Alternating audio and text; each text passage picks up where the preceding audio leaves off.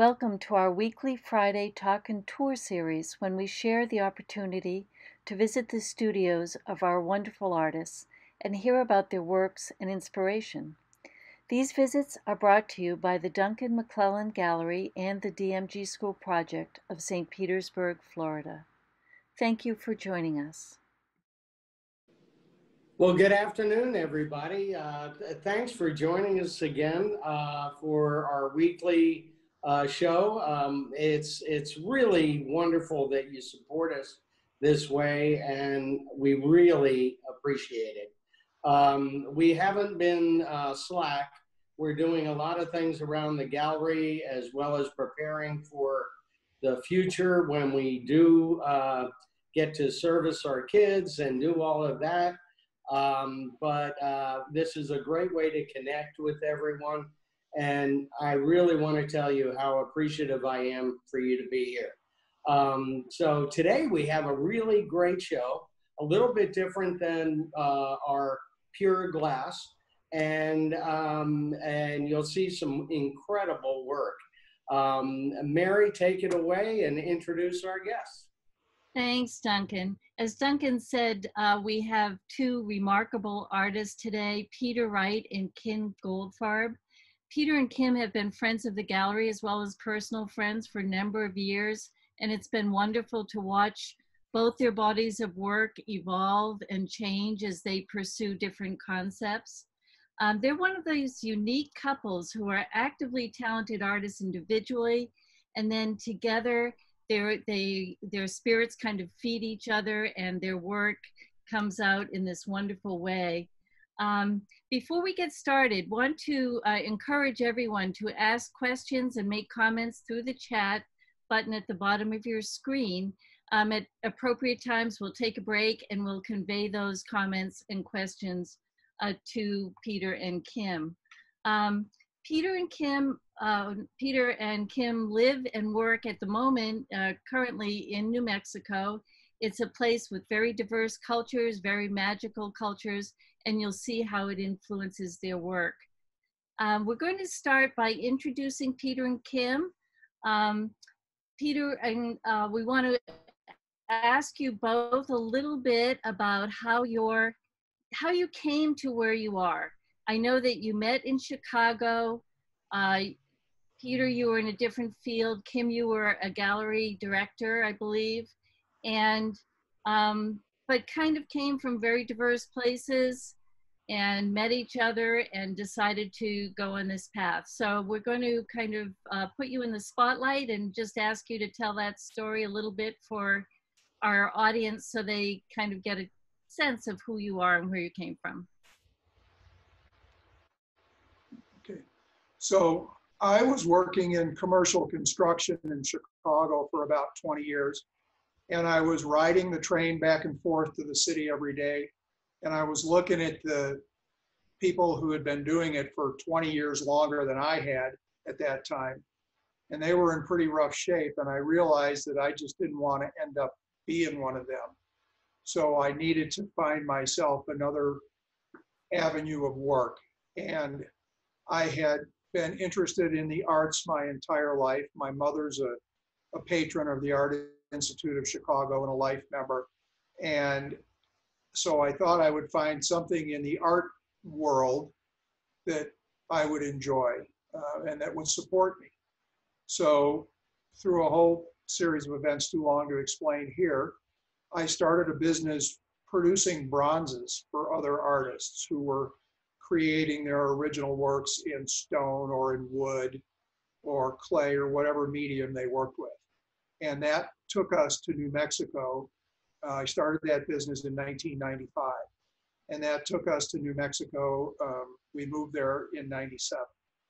And I actually met Kim in 95 when she was a gallery director in Chicago. She was managing a gallery that had a lot of work that I was really taken with.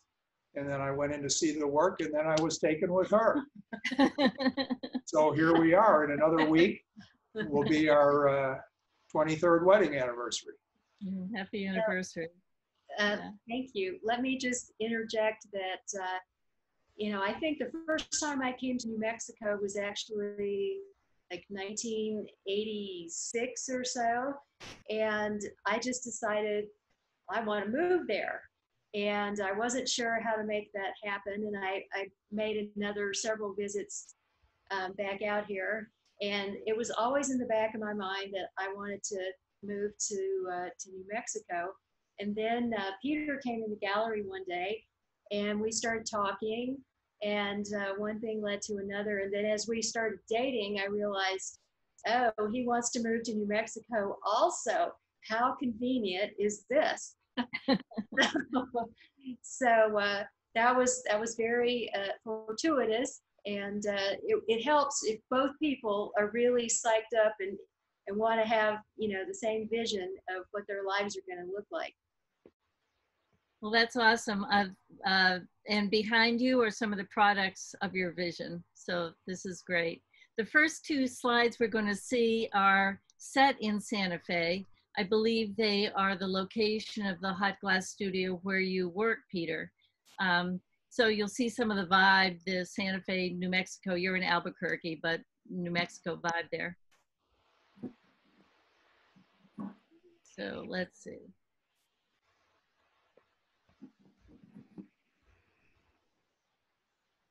All right, so Peter, tell us about Jackalope. So Jackalope is sort of a Southwestern Spanish feeling world market, Pier 1 kind of place. And they have a public glass blowing studio there called Prairie Dog Glass. And I rent that studio as I need it. I rent it usually one day a week, and I use local assistants to help me do what I need to do. But you also travel around and work in other hot shops, and here you are, I believe, in our hot shop. We've got the DMG School Project. You were a resident, and we gave you an exhibit in 2015, I believe. I think my first exhibit, Kim and I exhibited in 2013. Oh. And in fact, the first exhibit I was in 2011 in the Distant Visions show. That's right. Oh, that's right. I was awesome. in both of those in 2011 and 2012. Wow.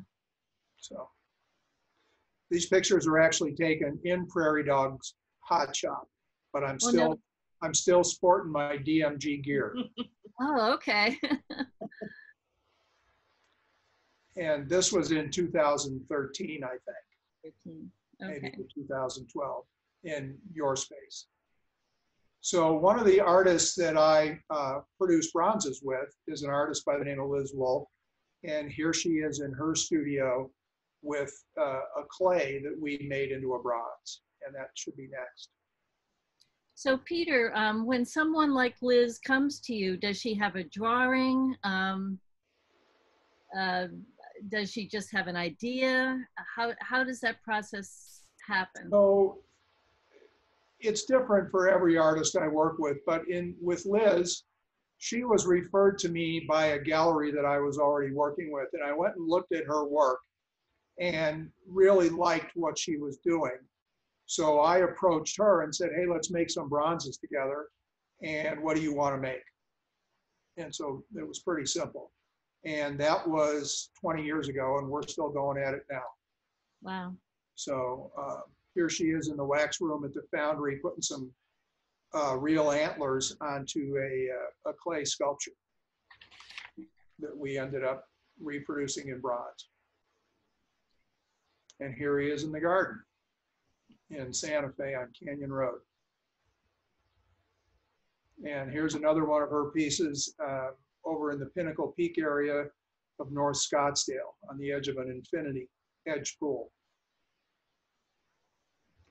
Another fellow that I work with is named Hib Sabin, and he's a wood carver. He's in his mid-80s now, but we've been also working together for about 20 years. And this is a case of he came to me originally, heard what I was doing and wanted to talk about doing some things together. So we started working together about 20 years ago, and I take his wood carvings and make molds off of them and then reproduce them as bronzes. Here's a wood carving of a spirit canoe. I get them before they're painted, And then we reproduce them in bronze. And here's the bronze of the same piece. Now, Peter, you mentioned that most of the people you work with, you've worked with for at least 20 years. Seems like it. Yeah. I mean, it doesn't seem like it, but it's been that long. I've worked with other people over the years, but the people I'm choosing to show you today are the people that I have my best connections with and that I've worked with the longest. So here's, again, these were all wood carvings originally. This is the bronze. And it's about 2 feet tall. So here's a wood carving. These are the way I get the pieces in this condition when I make the molds off of them. And then we give them back, and this is the painted version of the piece.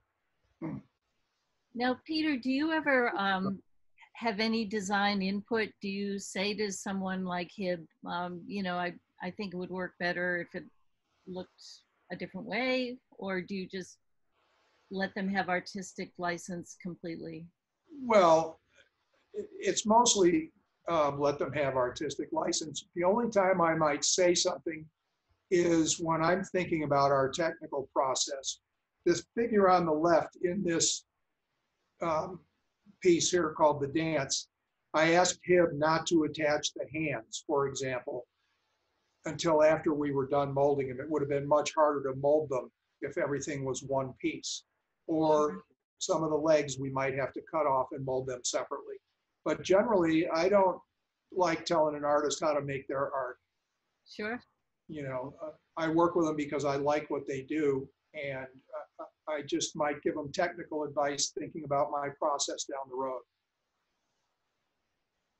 So here's another fella that I work with. Now, this is somebody that I approached, is William Morris, and we started working together with him at the end of the year 2000.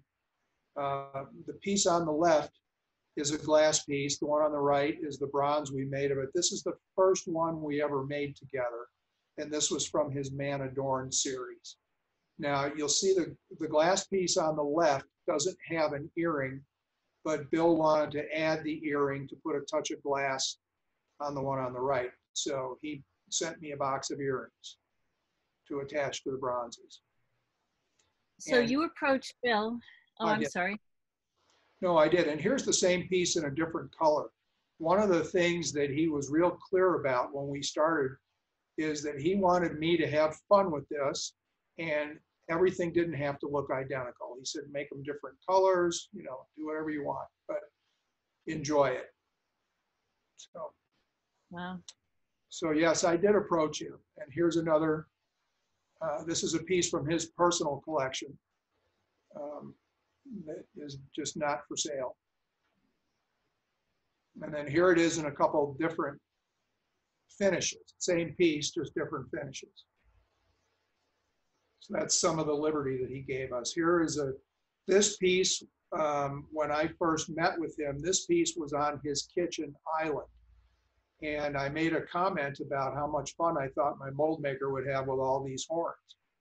And we both had a laugh about that and then moved on in our conversation. And then about 2 weeks later, that piece just showed up at my house. Wow. And I thought, oh, good. Let's see how badly we can scare the mold maker. And here's the bronze that we made from it. And then I liked this piece so much, I wanted to see it big. So here it is big. You can see on the left is a bronze copy without a finish on it that we used as our model. And we freehand enlarged it in clay. And then this picture was taken the first day that Bill saw the enlargement. You know, we took it about 90% of the way, and then he flew in from Hawaii to work with us in Santa Fe to work on this. And then he hung around and we finished it. So when you said freehand, there wasn't like digitally graphed out? No, it was freehand. The board that it's sitting on, the clay, has a grid on it that's A, B, C, D one way and 1, 2, 3, 4 the other way.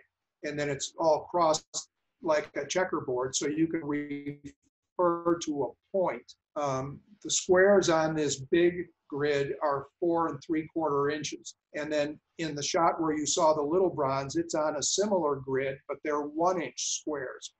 So we decided to do a 4 3/4 enlargement.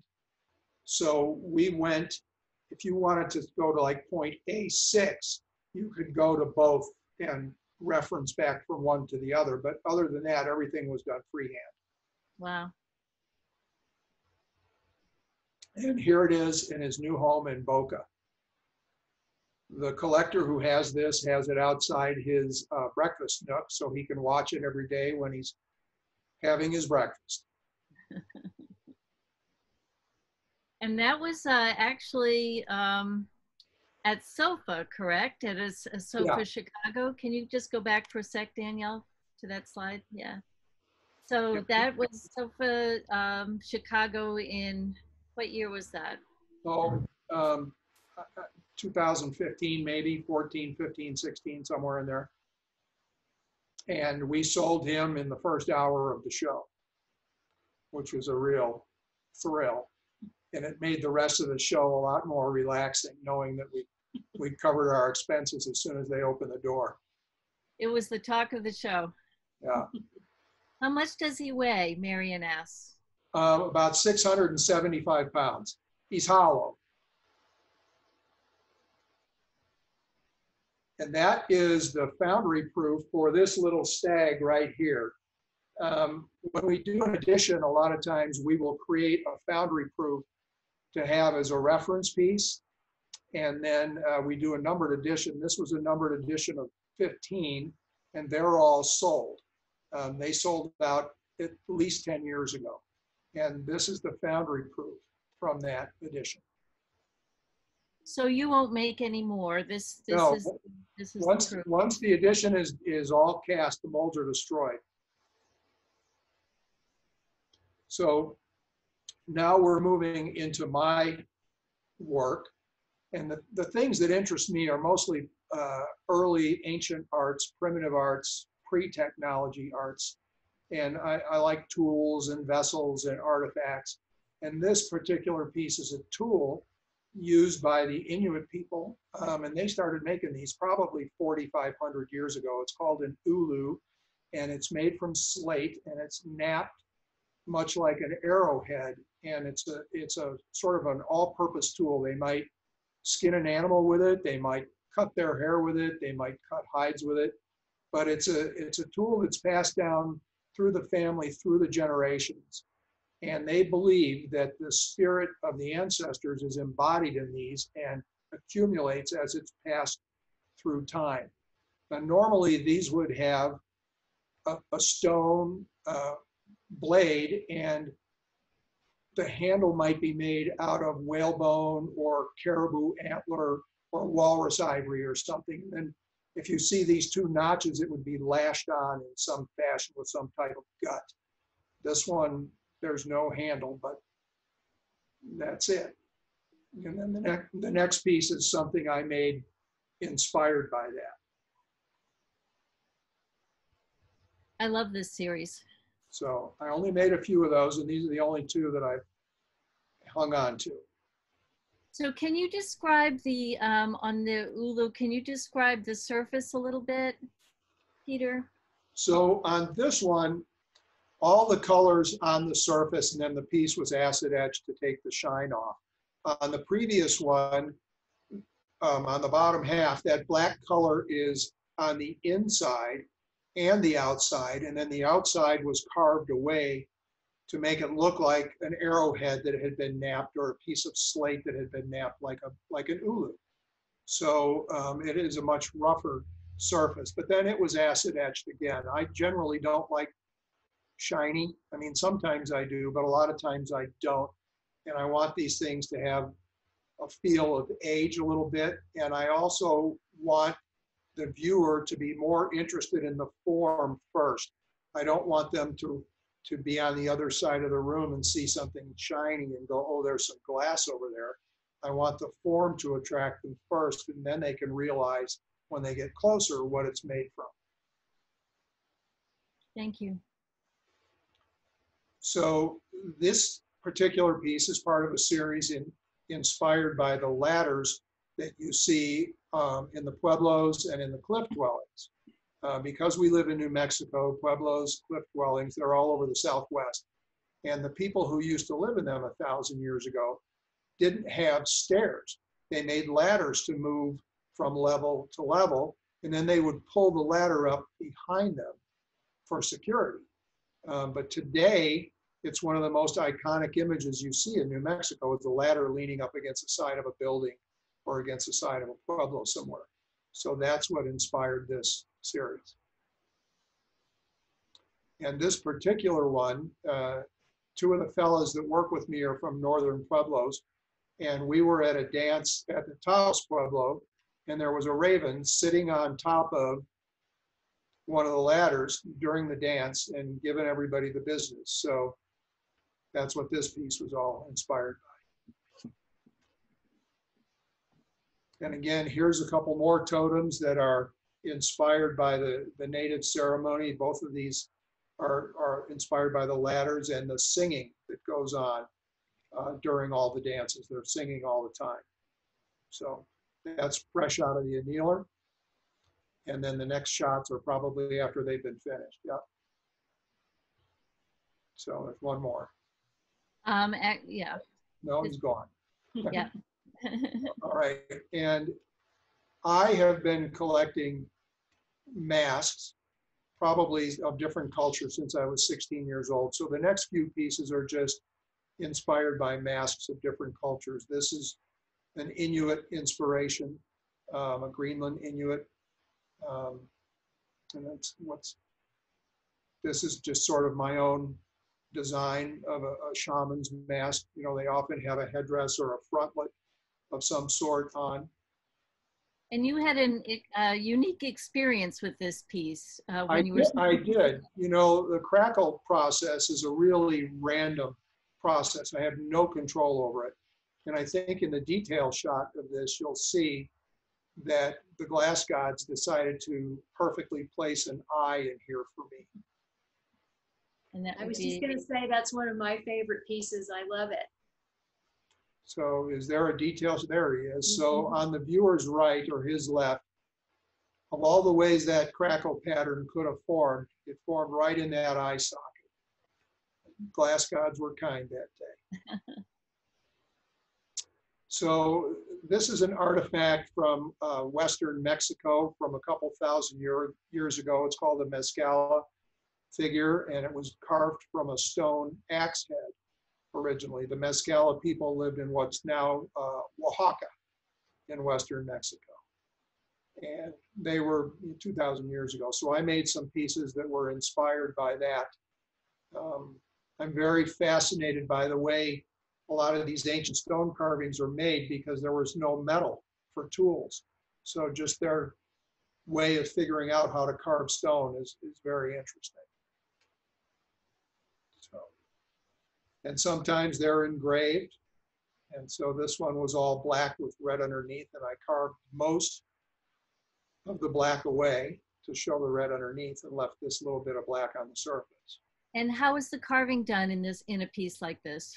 So I drew on this piece with a Sharpie, just when it was all black and shiny. I drew on it with a silver Sharpie, and then I cut strips of tape and laid them on there to create my design. And once I had a design that I was happy with, I went to the sandblaster, and just anything that didn't have tape on it, I blew the black off with the sandblaster to reveal the red underneath. And then I peeled the tape off, and the black was still there. So same thing here. You know, where you see that pale yellow, that was sandblasted off. Everything else was covered up with tape.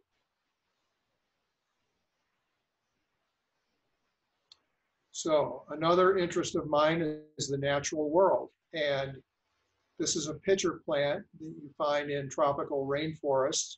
They hang on a long stem that comes out of that leaf behind it. The center rib of the leaf just kind of keeps going out into space, and it forms this pod on the end. that's actually a carnivorous plant. And it has a little rain cap on it. So when it rains, the lid shuts so it doesn't fill up with water. And it's interesting when you see a whole cluster of them and the wind is blowing a little bit or the rain is hitting them a little bit, they're all bobbing and weaving like they're having some kind of a little meeting, a little Zoom conference. So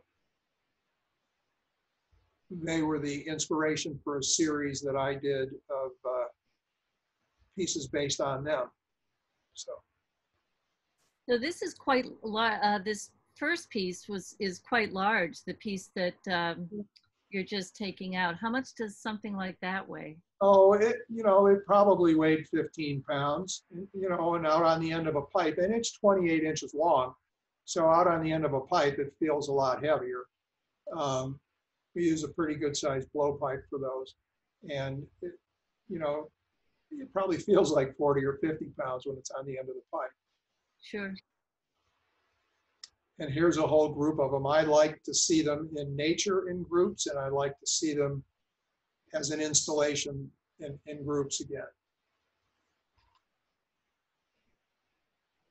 So again, there's a little tiny one in the front that's about 19 inches, and then there's the big one in the back. So a little range of sizes.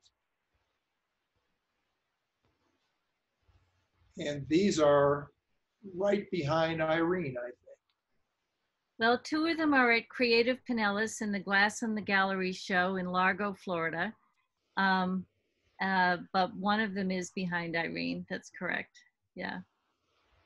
So this is the view from our kitchen window. We live right next to Albuquerque in the village of Los Ranchos. This, I zoomed in a little bit, but this was maybe 60 to 70 feet from the kitchen window to these creatures. And they're there most of the summer. And so they inspired a series that I made that I call Fetishes. And here's one right here. There's sort of a mixture between the Zuni fetishes from the Zuni Pueblo and that view from my kitchen window. And then I like the bird form so much, I made a couple of just of the birds. And these are about 17 or 18 inches long, each bird. Very playful. Yeah, very, very simple pieces. So another interest of mine is texture. And this is the first piece where I ever experimented with Batuto. So I blew the vessel and then I masked it off, and the area that you see that's carved now, I just drew on that, and I sent it up to Lino Tagliapietra's cold worker, and with some notes, and then he carved it for me and sent it back. And as I said, this is the first one we ever did.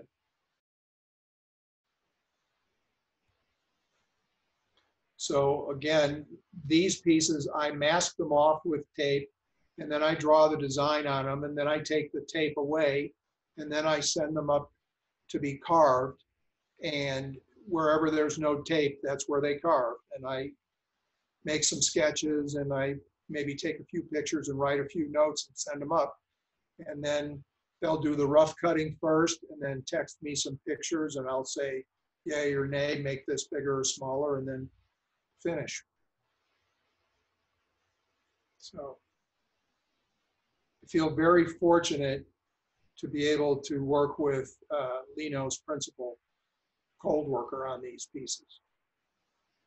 You know, that's the one thing about glass. It's such a team sport that I really like the involvement of other people when we're doing this. You know, Kim is in the studio by herself. It's a very solitary thing, whereas glass, you know, you're in a hot shop, there's 3 or 4 people in there all the time, unless you're making, you know, cups or something. So this is another piece that's been carved. This is actually on loan right now. It's in the Art in the Embassies program. And the entire piece has been carved. The bottom half is carved as well. I don't know if we have a detail of that or not. And this is his companion. Nope. I think there's a detail of this one. of the bottom half. Yeah, you can see the entire piece has been carved from top to bottom. So,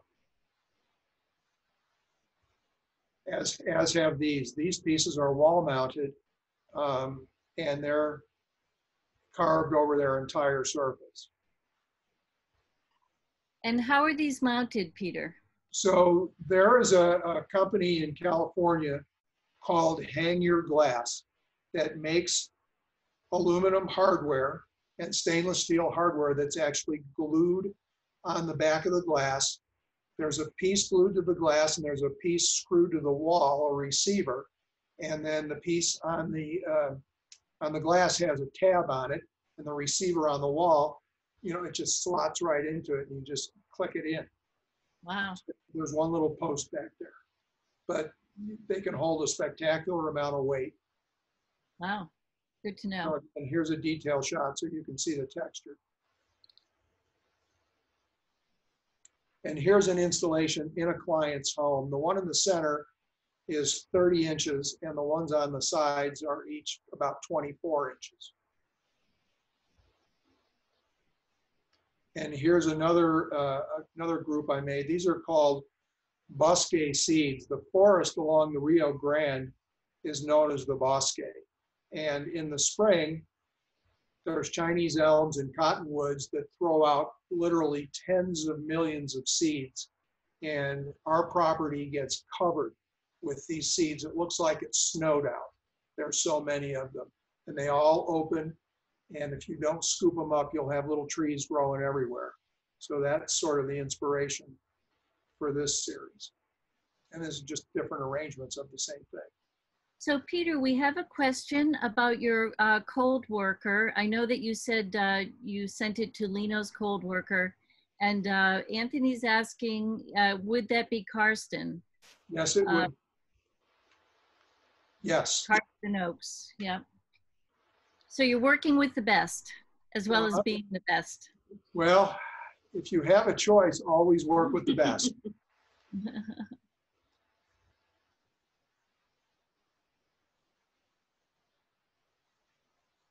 So again, these are just different possible arrangements. They can be arranged all different kinds of ways. So here's in one of my animal spirit jars. I think over the years, this is the series I've probably made the most of. I do this with Hib Sabin.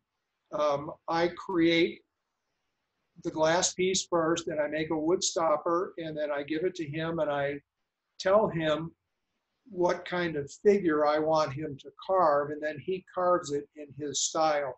You may remember earlier in the presentation, I showed a picture of some bronzes that I've made with him, so you can recognize his style. And then he carves it in his style. He paints the stopper, and he paints the head or the bird, whatever we end up putting on top. And these are, oh, go ahead. These are just based on ancient ceremonial vessels. You know, again, pre-technology, people were making things from clay and from wood, and they were making utilitarian vessels for everyday use. They were making ceremonial vessels, and the ceremonial ones had some level of importance, and they were ornamenting them in some way. And one way they did it was with the really fancy stoppers. So that's kind of the inspiration for these pieces. And this is one of your newest works, right? One of your newest works. This is brand new. This is brand new. It was just photographed the other day. This one and the hawk that follows it are brand new. Here's the hawk. So again, Hib carved the hawk. I made the stopper. Karsten carved the neck on the bottle. And these are all my design choices, but other people helped me execute them. Beautiful combinations. Well, thank you. So Suzanne is asking if you could explain the surface crazing process. And on the next slide, we'll see a close-up of that, I believe, right here. So the crackle finish, is that what we're talking about again? So, yes. Yeah. So You know, early on, at the very beginning of this presentation, there was a picture of me in my proud DMG t-shirt, and I was stuffing a piece of hot glass in a bowl of powder, and that piece had been crackled. I get this piece as hot as I can get it without it falling off the blowpipe, and then I stick it in a bucket of water, and that, just for a second, but that freezes the skin, but the inside is still hot. And then I blow into it, the inside expands, the outside is not hot enough to expand, so it crackles open. And then I stuff it in that bowl of powder and turn it around, and the powdered color goes into all those cracks. And then I take it and wipe off the surface with a damp rag, and the water takes off the powder on the part that's cold, but the powder stays in the cracks. And then I put it back in the glory hole and heat it back up again, and those cracks close up and hold that powder in place. So it is by chance, though. You don't. Yeah, it cracks however it wants to crack. You know, I make it crack, but I can't control where. Thank you.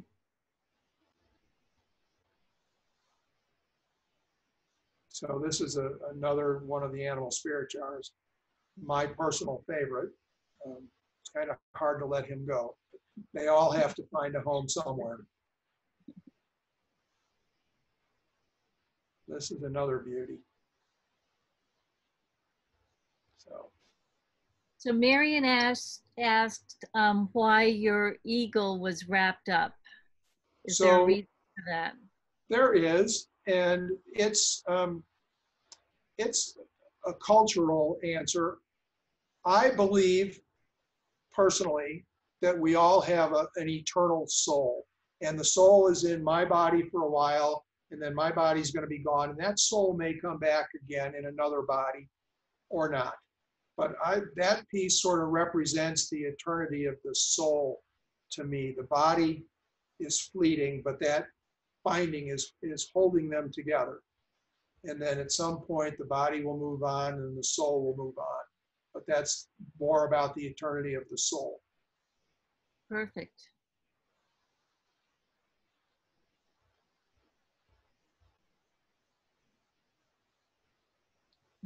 Thank you, Peter. Those are beautiful pieces, and we know that you know, you're just going to continue to make wonderful, wonderful work. All of those pieces that dimensions and prices are available, and you'll receive an email with a list of those. But also, if you have any technical questions, any questions about process, please feel free to ask us now and after the presentation also. Continue the dialogue. Thank you, Peter. Thank you. I know it's kind of, it's not the end of the conversation. The conversation will always go on, but unfortunately, because of time, we have to introduce Kim as well, because we want to see what she's up to. So Kim Goldfarb works with Peter, but she's a painter. Has worked in different mediums, I believe, but we're going to let Kim tell us a little bit about herself. We'll see a short video and then some of her most recent work. Well, first of all, let me just tell you that I'm very appreciative of being included here. I really thank you for that. So yes, I have been working in several different medias, and most recently returned to painting. Actually, it's been several years ago now. And I really do paint intuitively. So I'm not like some artists who really plan out what they're going to do.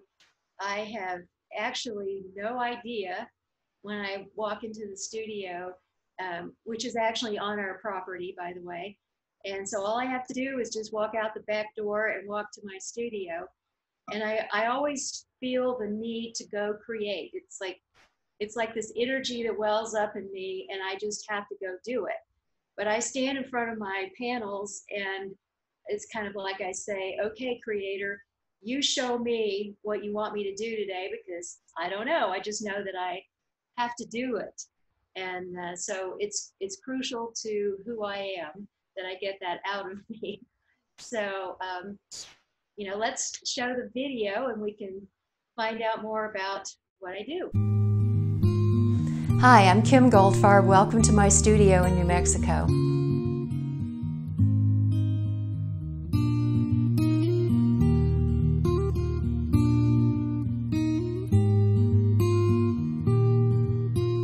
In my personal life and in my artistic process, I like to take the road less traveled. On my journeys, I enjoy veering off the main route. I'm always attracted to the back roads, the uncharted territory. The unexpected calls to me. That is why I don't plan my paintings. I don't prepare. I just start making marks on a panel. Those marks take me to my next move. Somewhere in the process, these women appear. They are real women you could reach out and touch. They have feelings and a story to tell. You can find me with them somewhere on the road less traveled.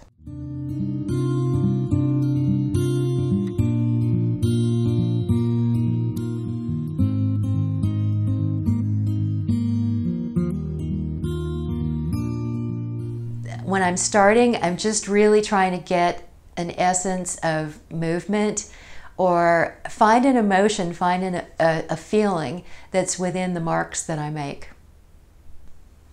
Sometimes I find shapes in the abstraction. I might see a woman's face in the abstraction. I might see an arm, a thigh, the turn of a head.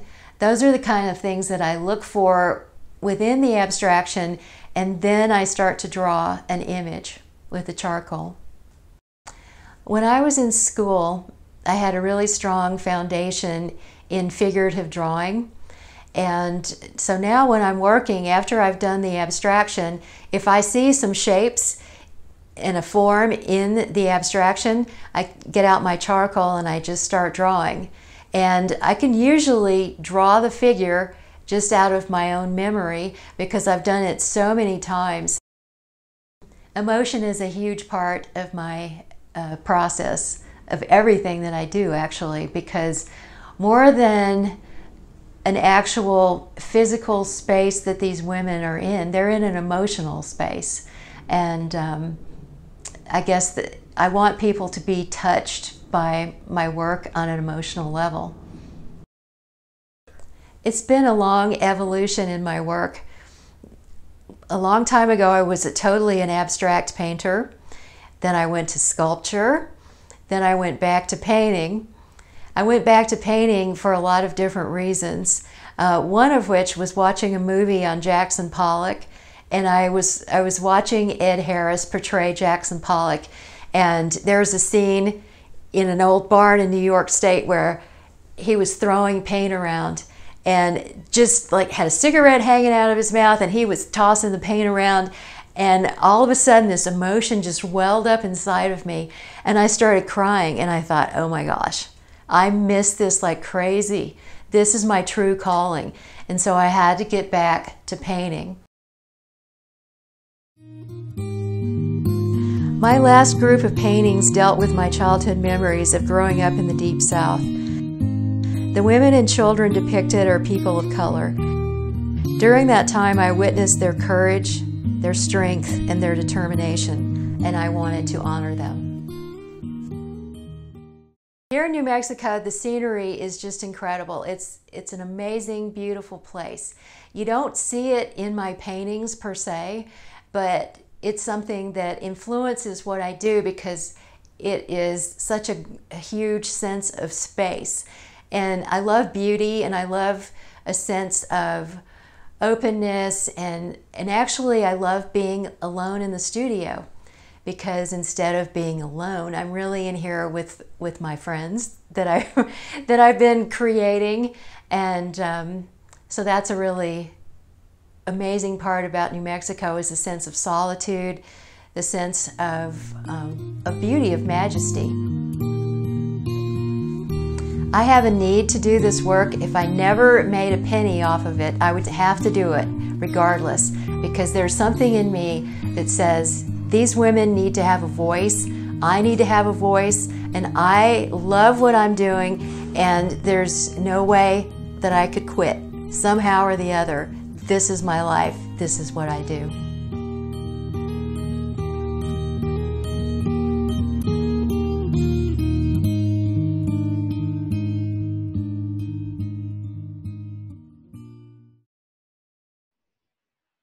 So we're going to see a few slides, and this first one here is in my studio. It just gives you a sense of scale of the work. And I just want to quickly say that my work keeps evolving, and the urgency to paint just continues to grow stronger. And I'm in the studio almost every day because it just feels good to me. That's what I love to do. So this painting is called The Beach. And I actually grew up in South Georgia, and I was very close to the ocean. And so I have a couple of paintings that I've done that talk a lot about the beach, the ocean. And some people have told me that the woman in the polka dot bathing suit looks a lot like me. And so I thought, well, okay, just part of my desire to find myself at the beach. So this painting is really new, and it has a lot of movement and energy in it, and also no face. And recently I've decided that maybe all my paintings don't need faces. And so this is one that's more about the energy and the movement. And I also used some designed printed art papers that I ripped and tore and glued onto the surface in this one. So this painting is one of my personal favorites. I started out with just a black background on this, and I just picked up some white chalk and started drawing, and the figure just kind of popped out of me. And, you know, she's got a look of satisfaction on her face. And as I have thought, it's kind of like she got out of a hot tub and she's just relaxed and feeling good about life.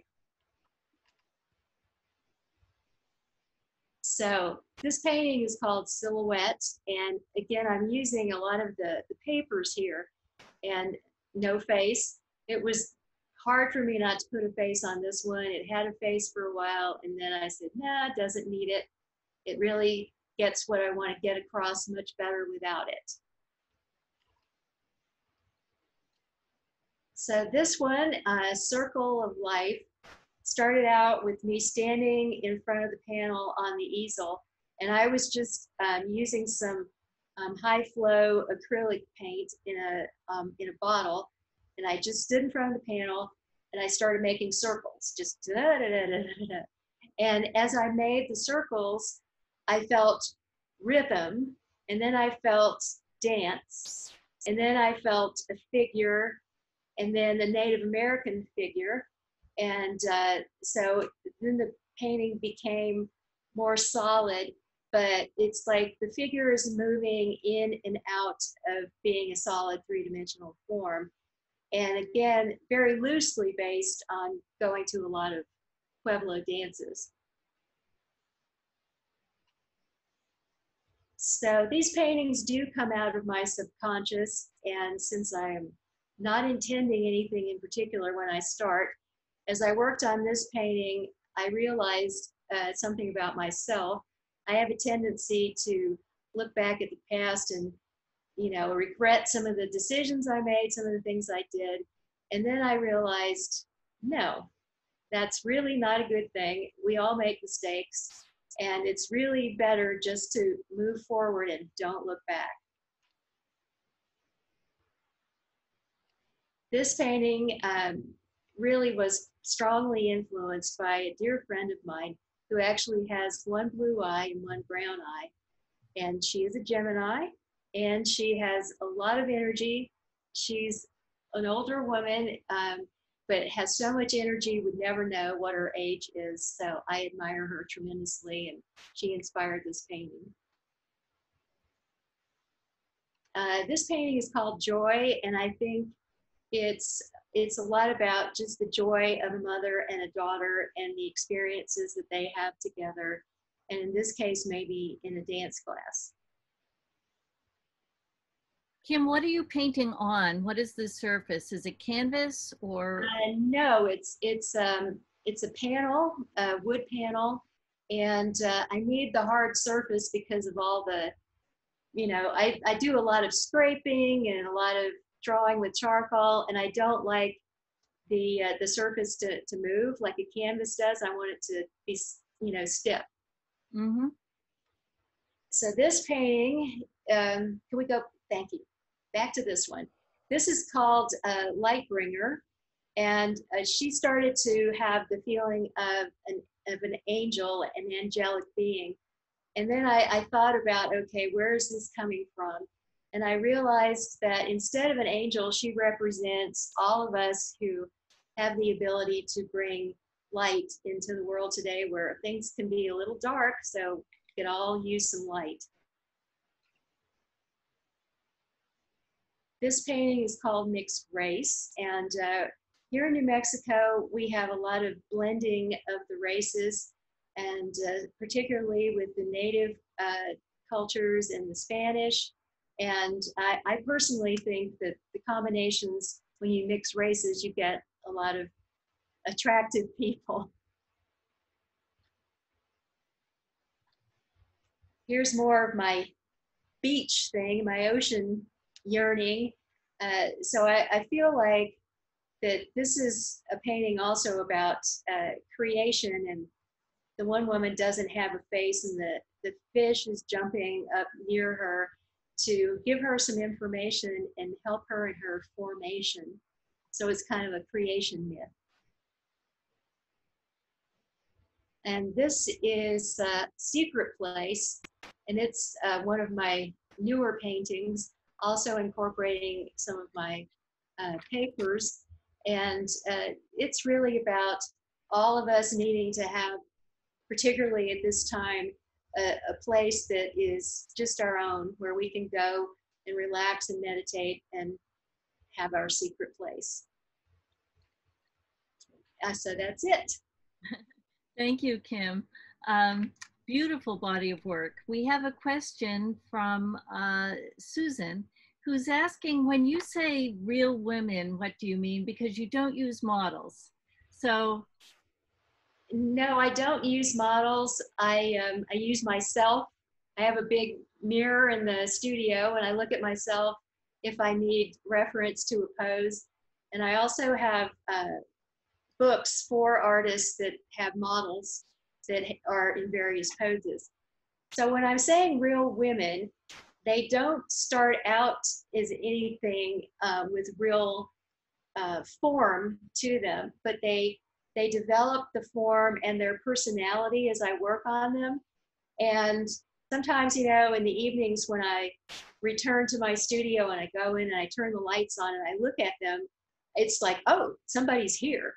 So to me, they just give off the vibe of having a soul and being a person.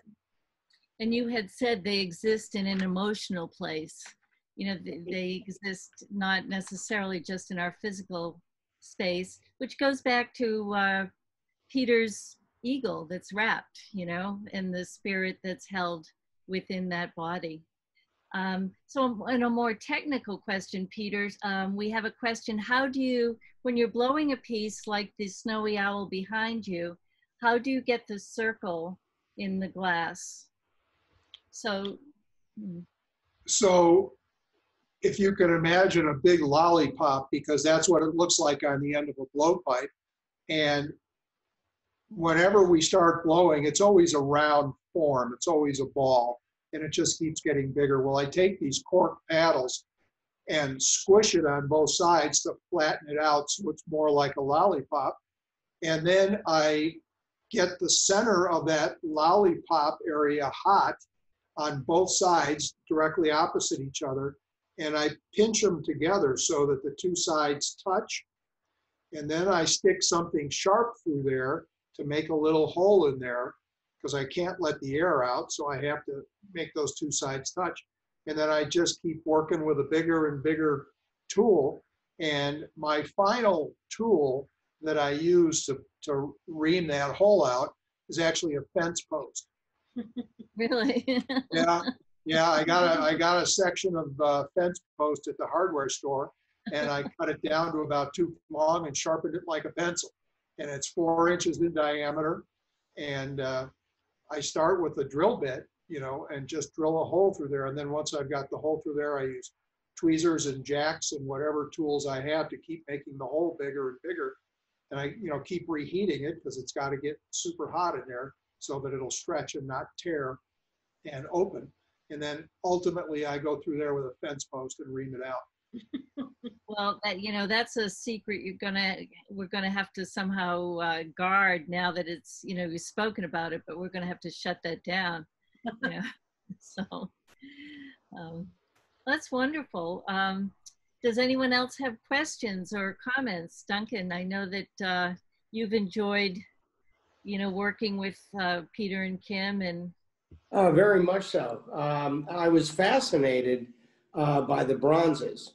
Can you explain some of the patina processes and what goes on in creating those magnificent colors? So we have 2 very different processes. We have a hot process and a cold process. And there was a picture of 2 William Morris pieces side by side. One was green, one was brown, and the green one was done cold. We create a big container that we stuff with sawdust and soak all that sawdust in different chemicals. And then we stick the raw bronze in there and just bury it and leave it sealed up in there for a couple days. And the different chemicals that we select can create different colors. As far as a hot patina, again, we have different chemicals that create different colors. So our patineur has the raw bronze, he's got a torch in one hand, and then he's got the color in the other hand, and he may be using an airbrush, he may be using a squirt bottle, a paintbrush. There's all different types of application techniques depending on what effect he's trying to create. If he's trying to create a smooth color, he might use an airbrush. If he's trying to create something that looks sort of cobwebby, he might use a spray bottle, or he might stipple with the end of a brush. So it really depends on just what he's trying to do. But one is heat and chemicals, and the other one is just buried in wet sawdust and chemicals. Well, is the cold process easier to control, or is it all like raku and you never know what you're going to get? Yeah, that's fair. I mean, we have some idea depending on which chemicals we use. If we use some of the cupric or the copper-based chemicals, we know we're going to go in more greens. If we use more ammonia-based things, we're going more blue. If we use something that's more iron-based, it may be more in a red direction. But beyond that, influencing a direction, we don't know exactly how it's going to turn out. So that's half the fun. Just like you say with raku, opening that kiln and pulling it out. One of the artists that I work with, Liz Wolf, does a lot of pit-fired clay work. And after her clay has been fired in a kiln, she'll take it out. She has a big 55-gallon drum that she fills up with pine needles. And she lights them on fire, and she throws the piece in there and turns it around a couple times. And it gets smoke marks, burn marks all over it. And again, you don't know where they're going to go. It's just like crackling glass. You know it's going to happen, but you just don't really know exactly how it's going to look until it happens. And then you pull it out, and you know, you love it or you hate it. Have you ever hated any? I have, and I have a hammer here. So there, you know, there are pieces that go into the annealer that I feel good about, and then I pull them out, and then maybe they're crooked or the color combination didn't work. You know, the piece is always in motion on the pipe. So we do the best we can to get it oriented in a certain direction. And then it comes out, and sometimes I say, man, this is great. Or what was I thinking? And what was I thinking is usually a visit to the hammer. We've all been there. Hey, Peter, it's David and Dale Goldheim. I saw your name down there. How are you? We're good. How about you? Well, obviously, we know how you are. We love your new work. We think Thank it's you. extremely impressive and wish you continued success. Well, thank you very much. It's good to see you both.